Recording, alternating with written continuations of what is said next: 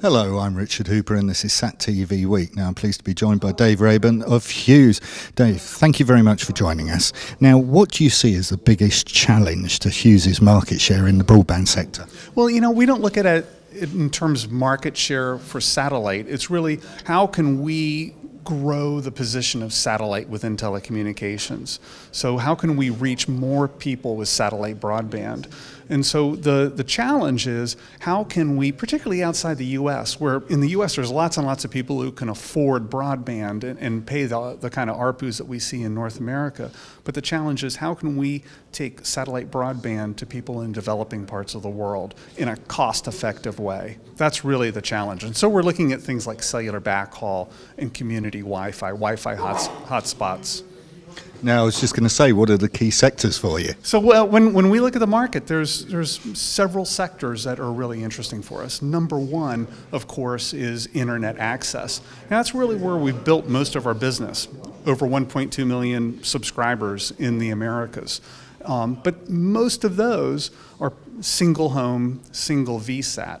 And that's a big part of the business. But beyond that, again, to reach the market in developing parts of the world, we think cellular backhaul is going to be a key market segment. Additionally, Wi-Fi hotspots, as I mentioned, will be important. And then finally, the other market segment, additional market segment, I should say, that we think is interesting is mobility, particularly aeronautical broadband. Well, you've brought up aeronautical broadband. I was going to ask you about in-flight connectivity, and how do you think that is going to grow? So we think it'll grow well, but let me clarify. We're not trying to be an in-flight communication service provider. You know, we're not the ones who are going to drill holes into airplanes and offer the service ultimately. Instead, we want to provide the technology and the capacity where we have it to empower the in-flight service providers. But we think that that's a wonderful market. You know, people today, they want to be connected wherever they are. And particularly with our technology where we can, you know, we're building an aeronautical terminal that can deliver, or we have built, I should say, an aeronautical terminal that can deliver 600 megabits to the airplane. You know, so that's a lot of throughput. And that's what the market needs. And together with our capacity over the Americas, we think that that's a very powerful solution to our service partners, the in-flight service providers. So what's Hughes's view on the new influx of LEO constellations?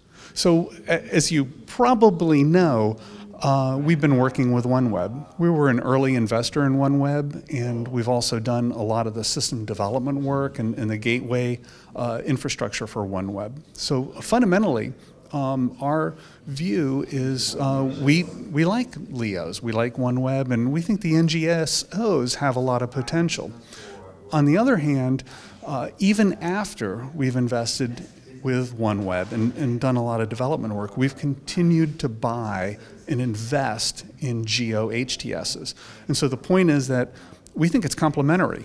We think that LEO and GEO HTS are very complementary. So with the GEO HTS, we can put down tremendous amounts of capacity in a small area. So there's capacity density that we can achieve with a GEO HTS.